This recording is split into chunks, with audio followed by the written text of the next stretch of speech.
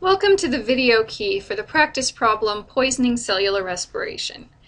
In this problem, you're given a case where a patient is admitted into the emergency room suffering from signs of suffocation, and then shortly thereafter dies. And you're put in the role of an intern working in the medical examiner's office, who's put in charge of figuring out what killed this patient.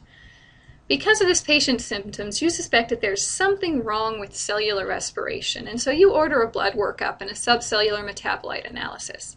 And your preliminary results show that the levels of pyruvate and acetyl-CoA are normal. And because of this, you suspect that the patient has been poisoned with something that either prevents the electron transport chain from passing electrons, or with something that makes holes in the inner mitochondrial membrane, because either of those are consistent with these normal levels of pyruvate and acetyl-CoA. In this problem, you're asked to predict what the results of your test will be for each of those cases by indicating what you expect the levels of some metabolites to do, whether you expect them to be high, normal, or low. In other words, you're going to generate predictions based on these two hypotheses. So let's consider this first case, this first hypothesis that the electron transport chain won't pass electrons or can't pass electrons. You're going to consider the levels of NAD+, NADH, oxygen, and ATP if this is the case. So let's take a look at cellular respiration. So in the first step of cellular respiration, glycolysis, glucose is converted to 2 molecules of pyruvate out here in the cytosol of the cell, so out here in the goop that fills the cell. And here we're looking at a mitochondrion that's in that cytosol.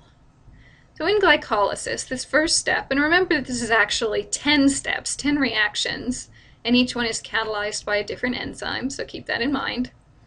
But the net inputs of glycolysis are 2 ADP to generate 2 ATP, and 2 molecules of NAD+ to generate 2 molecules of NADH. And remember that this NADH is an electron carrier, that here it's accepted 2 high potential energy electrons. So this pyruvate that's been generated during glycolysis is going to get transported in to this mitochondrial matrix, so the main space of the mitochondrion, where it's going to be processed into acetyl-CoA. And in the process of pyruvate processing, it's going to generate some CO2 and also 2 more molecules of this electron carrier, NADH. And then that acetyl-CoA is going to go through the citric acid cycle. And in the citric acid cycle, we're going to generate a little more ATP,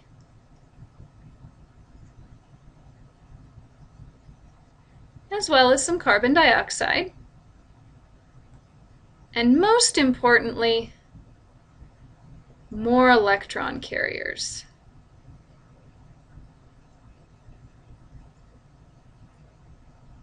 So we're going to reduce 2 molecules of FAD and 6 molecules of NAD+ to FADH2 and NADH. And note that so far we haven't generated that much ATP. We've only generated a net of 4 ATP. So most of our ATP generation has yet to happen. So let's focus on these electron carriers, because where they carry their electrons is to this electron transport chain. When they pass on these high potential energy electrons to the electron transport chain, they're oxidized back into these forms. They're FAD and NAD+. And this FAD and NAD+ is recycled, so it becomes the inputs once again for glycolysis and pyruvate processing in the citric acid cycle. So that's the fate of them. The fate of these high potential energy electrons. They get passed on to the electron transport chain.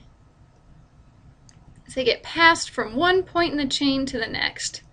And every time they get passed on to another part, their potential energy is harvested to pump protons from the mitochondrial matrix into this cisterna, this little pocket in the mitochondria made from the infolding in the membrane. You can see another one right here. So this goes all the way through the mitochondria, and the same thing is happening there as is happening here. We're just not looking at it. It's just not pictured. So these high potential energy electrons are passed down the chain, losing some of their potential energy, which is used to pump protons into this space, from the matrix into the cisterna. And then after the last step in the electron transport chain, that now pretty low potential energy electron is passed on to oxygen. In other words, oxygen is the final electron acceptor, and oxygen makes a great final electron acceptor because it's so electronegative. So the electrons that it holds are so low potential energy that by passing them to oxygen at the very end, the cell can harvest lots of potential energy from those electrons. And by accepting electrons, and it also picks up a couple of protons, that oxygen becomes part of water. Now what next? By passing these electrons, harvesting their potential energy, and using it to pump protons into this space, the electron transport chain has built up a strong proton gradient. So there are a lot more protons in this space than there are out here, much higher concentration. And because of that, these protons can flow down their electrochemical gradients through ATP synthase, turning a crank that allows ATP synthase to produce ATP. And for each glucose molecule, this process can generate about 25 ATP, so a huge amount of ATP compared to these earlier steps. So this is where we harvest most of our ATP. What about our hypotheses? Remember, we're now considering what's going to happen if we shut down the electron transport chain. Let's consider what happens when we shut down the electron transport chain. So it's no longer accepting and passing electrons. Now, the first thing we can notice is that if the electron transport chain isn't accepting electrons, then FADH2 and NADH are not going to get oxidized back to FAD and NAD+. So as a result, FADH2 and NADH are going to build up in the cell because they're not being oxidized. But FAD and NAD+ are going to go down because they're no longer being regenerated in this step. So another thing that's going to happen is because this electron transport chain isn't passing any electrons, it no longer is going to be passing electrons to oxygen. So oxygen is no longer going to be incorporated into water. So oxygen is also going to build up in the cell. And finally, most importantly, if the electron transport chain isn't working, then this gradient isn't going to be built up. And without this proton gradient, there's nothing to drive ATP synthase. So this ATP production isn't going to happen either. So your ATP is also going to fall. And this right here is what killed your patient if this is what went on. So coming back to our table, if our electron transport chain can't pass electrons, then our NAD+ levels are going to be low because the electron transport chain isn't oxidizing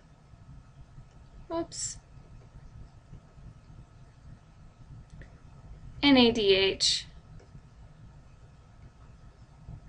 back to NAD+. And for the same reason, our NADH levels are going to be high.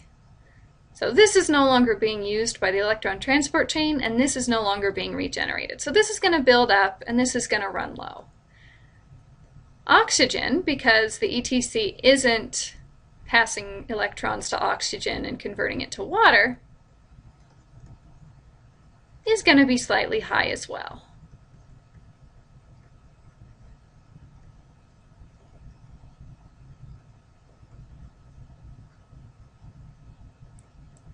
So no more of this reaction.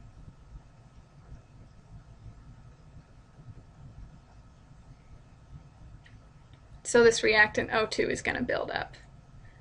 And then finally, most importantly, your ATP is going to be low because the ETC is no longer generating the proton gradient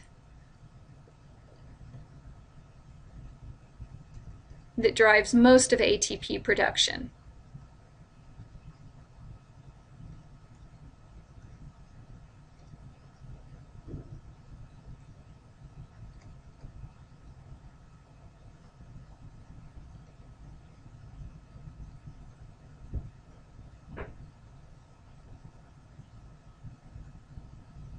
What about this second case if we have holes in the inner mitochondrial membrane? So what's going to happen to the levels of these same metabolites if I punch holes in the inner mitochondrial membrane? In other words, this membrane right here, what happens if I put holes in that membrane? Well, if I put holes in those membranes, then all of these steps that come before the electron transport chain, in fact, even the electron transport chain, will function just as normally because I'm not blocking any of those steps. So my same levels of all of these things that are produced by these early steps are going to be the same. And I won't go through all of them, but just keep in mind that everything is going to go as normal up through the electron transport chain step. So the levels of anything involved down here are going to be normal. But what isn't normal is that even though the electron transport chain is pumping protons across this membrane, they don't stay trapped because they're holes. They're just going to flow right out of the holes. And so I'm no longer going to have a proton gradient. And if I don't have a proton gradient, then I don't have anything to drive ATP synthase. And so this majority of ATP that normally gets made by ATP synthase isn't going to get made.